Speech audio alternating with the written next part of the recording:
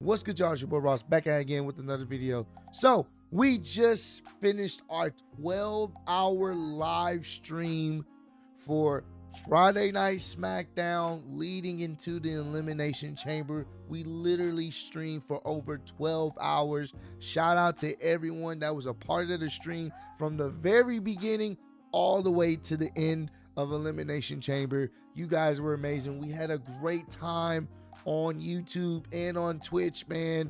Hey, y'all keep sending me the clips and stuff like that. I'm gonna definitely repost them. We had a great time, man. This was probably the best live stream we've done on YouTube and on Twitch. This was so damn fun. Yes, my voice is gone because we was turning up all night to keep the energy going for this year's Elimination Chamber. So yes, pardon me, my voice is gone, but it's okay. It will come back hopefully sometime soon.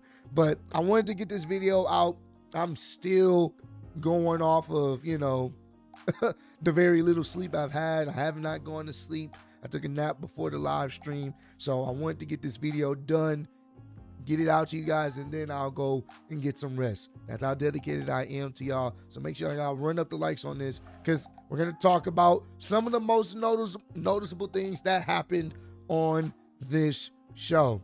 First and foremost, shout out to everyone in Perth, Australia. You guys were amazing. The crowd was very, very lit, and you guys brought the energy. So appreciate y'all for being an amazing crowd. I did take notes, but I'm not gonna go into everything, detail by detail for the notes that I did take. Just talk about the major stuff that happened. So they started off the show with the women's elimination chamber match. Started off the show between Becky versus Raquel versus Liv Morgan versus Tiffany Stratton versus Naomi versus Bianca. And I will say, in my opinion, the MVP of this match was Tiffany Stratton. There was two ladies in this match that were super over. Tiffany Stratton, crowd was waiting for her to get into the match, and Becky Lynch. They were the overwhelming favorites. And this match was actually pretty solid. Had some slow moments. But when Tiffany got out there, the pace started picking up. The crowd was into everything she did, even though she's a heel. And maybe that's a good sign to come to see what they do with her going forward. But I do feel like they're going to put some, damn, my voice is fucked up. They're probably going to put some more stock into Tiffany Stratton. They're definitely, I can see her being a future women's champion relatively soon. But love what they're doing with her. I want to say, I think Tiffany was the first person to get a pinfall in the match. Tiffany ended up pinning Naomi. Naomi, I believe that was at the top of the pod. And I think she may have landed on Liv or whatnot.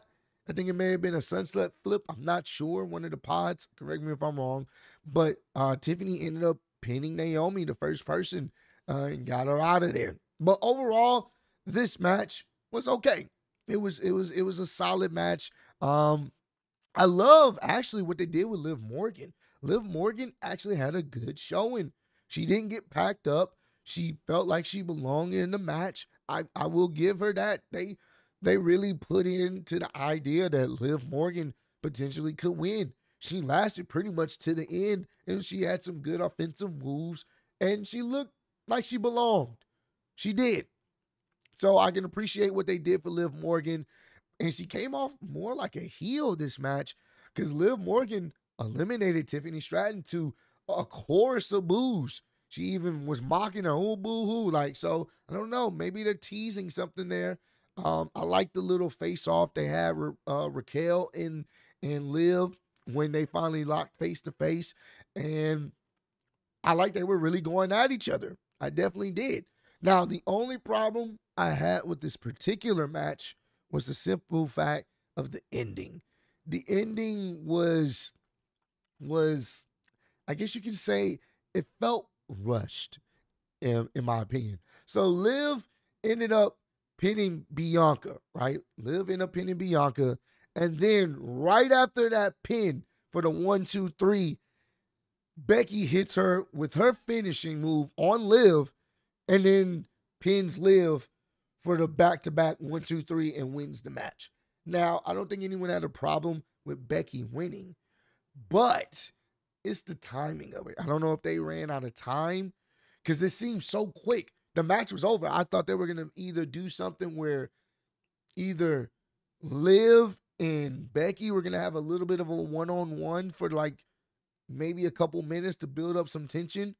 But no, Liv pinned Bianca, which I was surprised with. And then Liv got pinned by Becky. And Becky wins. I was very surprised. That was the only really concerning thing. Don't know if they ran out of time. But the ending was just so quick. I was like, damn, we didn't get no type of build, no type of story, no struggle. It was just in and out. All right, y'all got to go. And Becky ended up winning #1 contender for, obviously, for those who didn't watch the show, Rhea. She's going to end up facing Rhea at WrestleMania 40. I think a lot of us figured Rhea was going to beat Nia. So, and that was an interesting way to end the match. It was an okay starter. I think once all the ladies was in there, once again, Tiffany Stratton was the MVP of that match, in my opinion. She showed out. Crowd was really loving her. It's just the ending felt a little bit rushed. Next, we're going to get into Pete Dunne and Tyler Bate versus Damian Priest and Finn Balor for the Undisputed Tag Team Championships, Unified Tag Team Championships. And I expected, obviously, this outcome, but they put on a really good match. Honestly, it's out of this match in the men's Elimination Chamber that may be match of the night. This was a really good match. They gave them plenty of time. This was really good. The announcers doing the announcements for, the teams and stuff. And then Dominic takes the microphone from the announcer and he just gets nuclear heat. Still getting the most boos out of everybody. Like, you couldn't even hear what he was saying. They probably may have been turning down his microphone, but he was getting boos and chants throughout the match. People, they were calling Dom a wanker, Dom's a wanker or whatever. Like, they were disrespecting Dom. And anytime Dom gets disrespected, it was great. It was just a brutal match. At one point, Damian Priest threw, I think, Pete Dunne over the top rope, and his lower back hit the edge of the ring apron. I thought that was a pretty tough spot. There was some good near falls, good tag team action. They even started off the match pretty fast. I love this. This was a fun match. And ultimately, you knew Judgment Day was going to retain as you expected. And I don't know at what point did Finn Balor injure his thumb, but at the end of the match, you can see him holding his thumb. His thumb is bleeding. It looked like it may have been dislocated or possibly broken. He couldn't really move it. He was trying to probably put it back in place. But either way, he got injured during the match. But they showed out. This was a fun match. We kind of knew what was going to happen here. The right team won. I don't think Judgment Day is losing those tag titles until most likely The Miz and R-Truth have their match at WrestleMania. I think that's when they lose the titles. And it may be because maybe Damian Priest, has a little bit of sympathy for R-Truth. So I don't know. But this was a very, very good tag team match. Next, the Grayson Waller effect, what everyone had been waiting for. They started it off with Austin Theory there. He's getting booed out the building. And then they Austin Theory introduced Grayson Waller, and he got a huge pop. Well, I wouldn't say a huge pop, but people were happy to see him there. So then Grayson brought out Seth. He brought out Seth to a huge chorus of the singing or whatnot. And then he brought out Cody to a huge chorus of the singing, his song, the pyro and everything, the pageantry. It was great. Beautiful. So they're talking. Grayson, I believe, asked him, who does he want to face at the Elimination Chamber? And Seth made a shocking announcement. Seth said Seth is a few days away from being medically cleared to wrestle again, which is pretty good news. If that's the truth, that's awesome. So We may definitely be back in time, ready to go for WrestleMania. We still got plenty of time. I don't want them to rush it, but if he says a few more days, hey, do it. Hey, that's awesome. So it does look like he's going to be ready to go for WrestleMania this year. So that's awesome. Really great news. And he said he really doesn't care because I'm going to be good. I'm going to be back at 100%. And whoever wins, I'm going to stomp them out and beat the crap out of them. So it doesn't really matter who wins. So as I expected it. And then as he sat down, he sent the shot at Roman. He said, big pop. Because the crowd was going crazy for Seth. They were showing Seth some love. And then Cody was brought up into the mix. Grayson wanted to know why you took away this great match that we were supposed to have with Roman and The Rock. You heard huge, massive Rocky Sucks chants and whatnot. And Cody was basically running through The Rock stick, like, you know what I'm saying? He's not here right now, but if he was here, he would call me a candy ass and talk about pie and all this other stuff. And he brought up, you like to talk about how you're the people's champ. And he said, for you to be the people's champ, you actually have to be around the people. And then he started to get into his bag on why he decided to not let The Rock take his spot no more. What was the conversation they had before when he whispered to him, and what was the conversation after? And then I want to say Austin Theory interrupted him, so we didn't really get to find out what he said to The Rock, what was said, and why he changed his mind. So at least they know that's a part of a story that people want to find out still, and didn't just throw it away, because we still don't know. So we'll probably get that answer within these, I think we got 40-something days left to WrestleMania. We should get some type of answer why. And we may be getting that soon. Because he dropped a pretty big, a bomb here. He made it very clear. He was like, before anything gets done, because I'm going to do what I got to do and handle Roman. But with you, since you put your hands on me, I want to fight one-on-one with the great one. Anytime, any place, I want to fight you, Rock, one-on-one. I was like, okay. So Cody is issued the challenge. I want to fight you. But then Seth, as Seth being the trying to be the shield for Cody, he's like, you know this is not going to be a one-on-one match. So whenever you do have this match, I'm going to be in your corner. Because you know this is not going to be a one-on-one thing with the bloodline. And it was a good moment. So obviously we know whenever they do plan on setting up this match, we're going to get, Cody is going to have some help. He's not going to be by himself. And I'm sure The Rock is not going to be by himself as well. Then all of a sudden Austin Theory starts doing the Rock stick and whatnot. And then that's when he ends up getting beat up by Seth Rollins and Cody Rhodes. And the crazy thing is, Grayson Waller didn't really seem too upset. If anything, he kind of he felt some type of way about Austin Theory at that point, kind of taking over his show, I'm guessing. That's the story they may be going with. Because Grayson was like the overwhelming babyface here. The only heel in that ring was Austin Theory. And he didn't help. Grayson didn't get beat up. And I think obviously they didn't want to do that because they probably would have got a little bit more boos beating up the country native, so beating up someone from the country that people are happy to see that's traditionally a heel. They probably would have got booed, but they can work this into a storyline because he did not help Austin Theory as he was getting packed up by Seth and Cody. So very interesting. I believe The Rock is supposed to be at the next SmackDown show. So it's going to be very interesting to see what The Rock has to say. I'm sure he's going to accept the challenge, but will there be a stipulation and when will it happen? If you want to do this right around WrestleMania, someone came up with a great idea, pull the Daniel Bryan treatment. But instead of it happening in one night, happened on separate nights. The Rock versus Cody, night one. If The Rock wins, he faces Roman Reigns at WrestleMania for night two.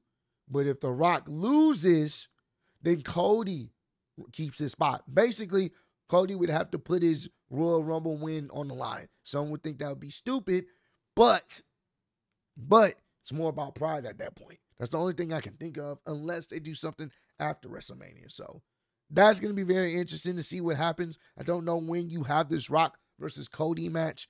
When do you have it before WrestleMania? I doubt it, because there's no other shows before WrestleMania now. So it'd have to be on WrestleMania or after. So we'll see. Y'all let me know down below, when do y'all think this Rock and Cody match is going to happen and how you think it's going to play out. So next, we get into the men's elimination chamber match. Honestly, this was probably my favorite match of the show. This match was great.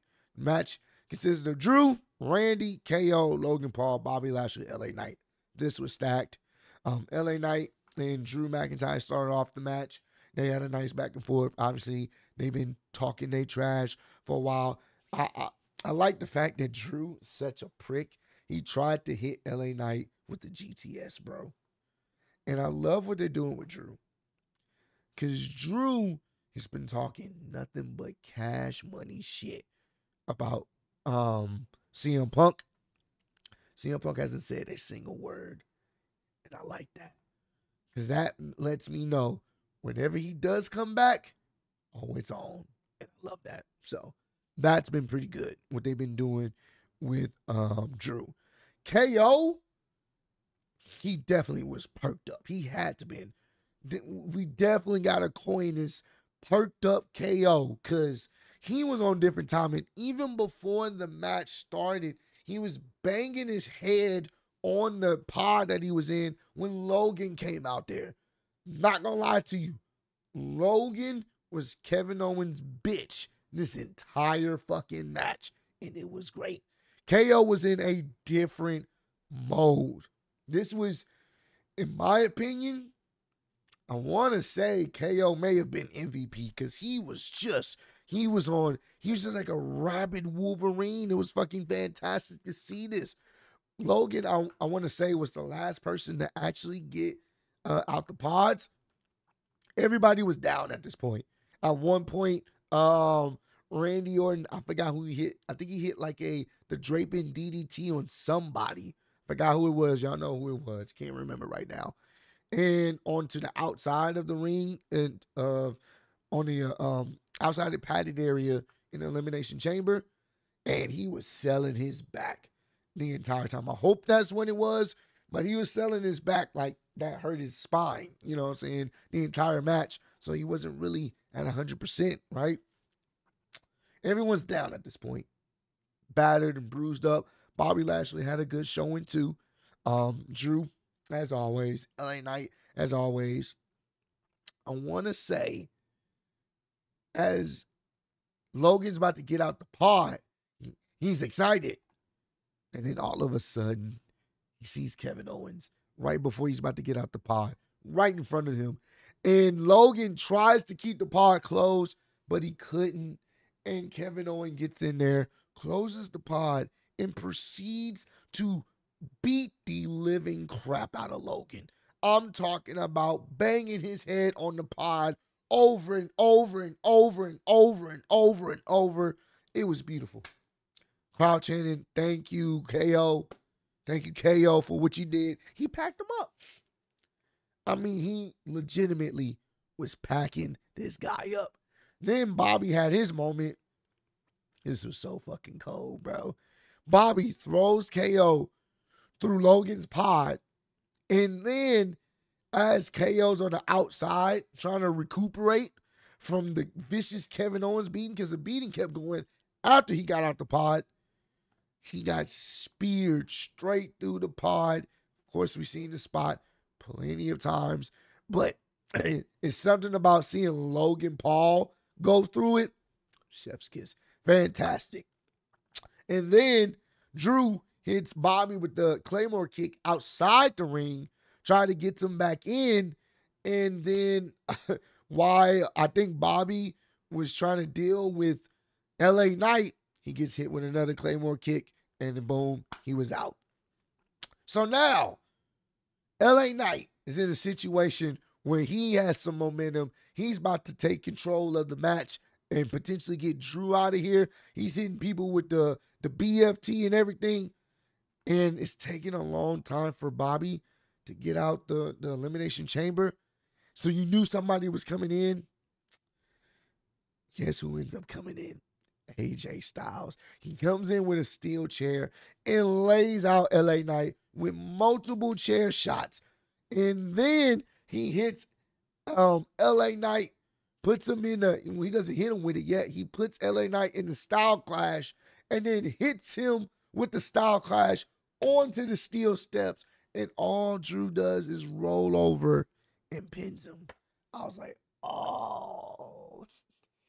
So obviously, they're going to continue their feud going into WrestleMania. They're having that their back and forth. I'm looking forward to it, bro. Not going to lie to you.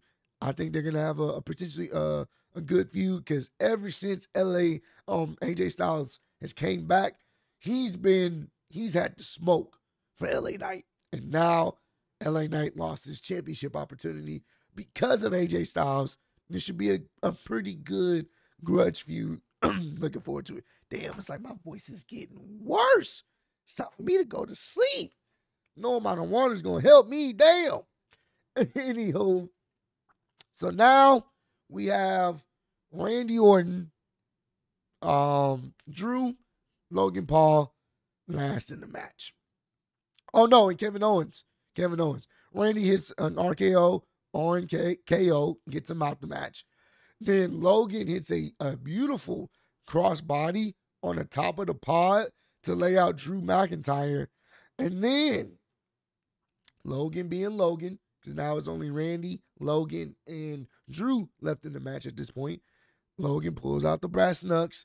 Anything goes in the Elimination Chamber. He's hyping himself up. Randy Orton hits a beautiful RKO out of nowhere. The camera zoomed in on Logan with the brass knucks. Randy comes out of nowhere, hits him with an RKO for the 1, 2, 3. Now, here's when I knew there was going to be some fuckery.